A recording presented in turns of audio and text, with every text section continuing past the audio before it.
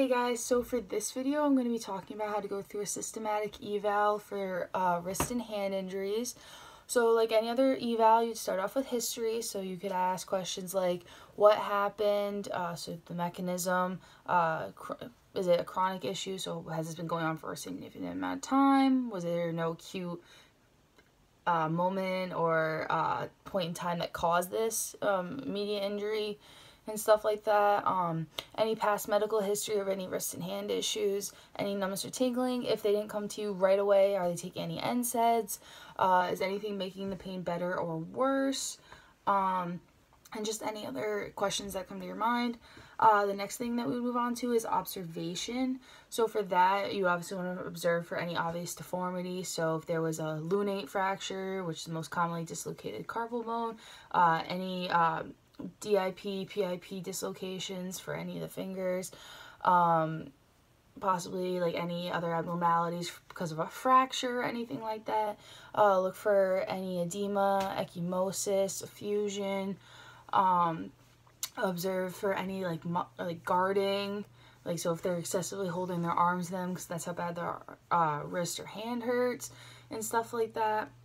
Also observe for like their emotions, like how upset are they right now, are they handling this well, anything like that.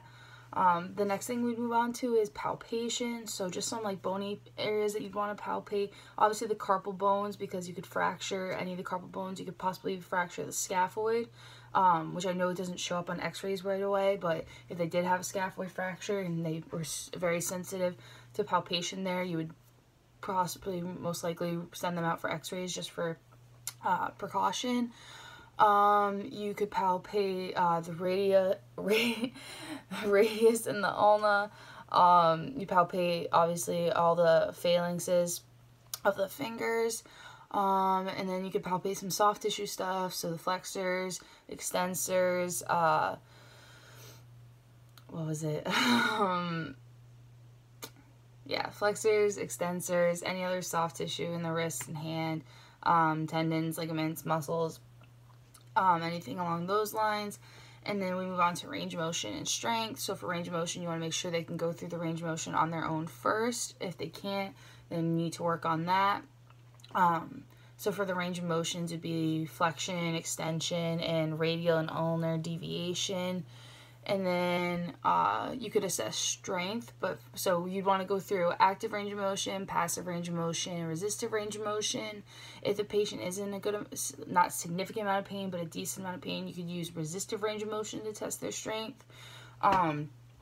Otherwise, you could use manual muscle testing, which is more like a brake test and everything. But with certain patients, they might be in so much pain that you can't get them to do manual muscle tests because it will just cause more pain and issues for them.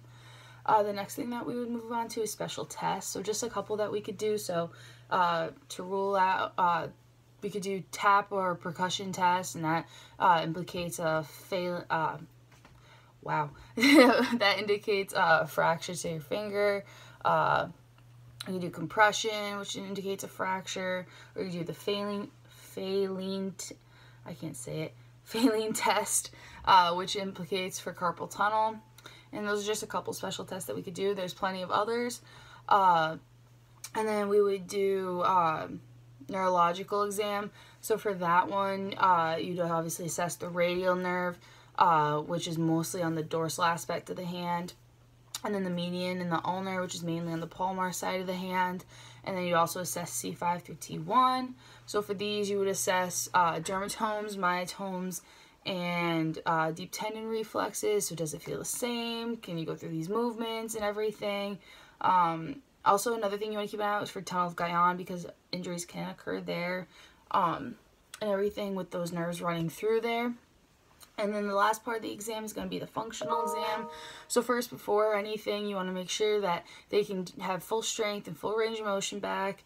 And you obviously want to start off with non-specific functional tests first. So for the wrist and hand, it could be like assessing their grip strength, because you want to make sure their full grip strength back.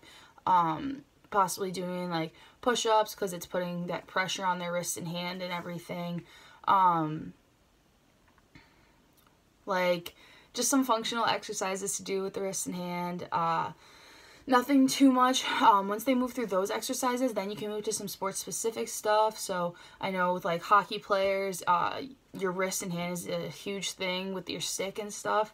So you could possibly slowly move back. So you could start off with like light passing, more intense passing, increasing the distance, and then working back up to taking quick shots, wrist shots, everything like that. Same with baseball, throwing progression. So you want to have them start off throwing from a close distance, light, and then moving farther and farther back, more intense and everything.